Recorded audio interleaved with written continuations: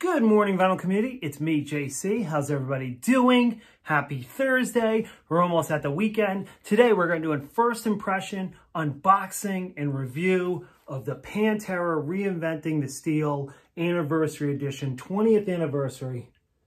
This is an album that was completely remixed.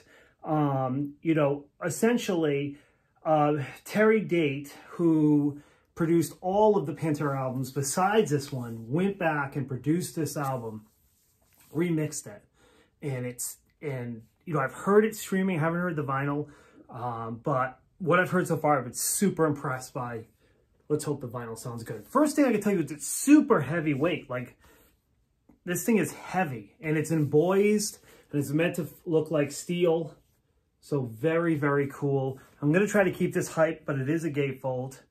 So we're going to do this unboxing. So very carefully, I'll remove the shrink. And then later on, I'll try to remove the hype. What I'm going to go do is listen to this album after we open it and we look at it. And then I'll let you know how the vinyl sounds. Now, this has a bunch of bonus tracks, including covers. I'm going to show you the back cover. So here's the back cover. You guys want to freeze it, you can see that they do Electric Funeral cover. They do a cover of Cat Scratch Fever. There's some extra tracks, radio edits. There's the inside. Very cool.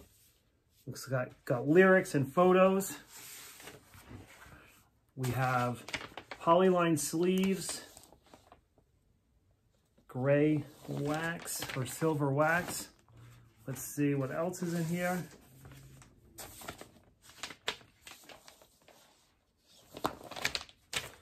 Awesome. Let's see if this seems like there's other items. You got the original cover. Pretty cool. So for those of you that like the original cover, they do give that to you. It's kind of just a bag. And on this one, it looks like some liner notes about the record. So very cool presentation. All right, let me pause the video, go listen to it, and I'll let you know how I feel. Hey guys, I'm back. Spent the afternoon listening to Pantera.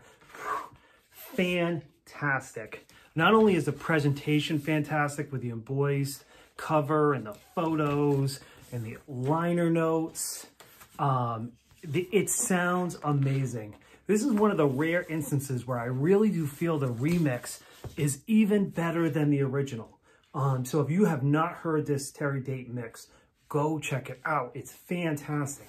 Now, this album is difficult to find. Like, I can't find it on any websites. I had to order it from Pantera themselves, but it was well worth it.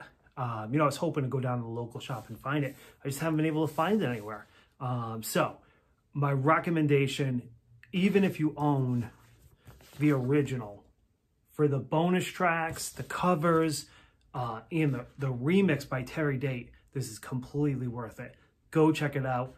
I love it. I'm actually going to go stop this video and go listen to it again. That's how much I love it. Peace, rock out. I love you guys. Bye.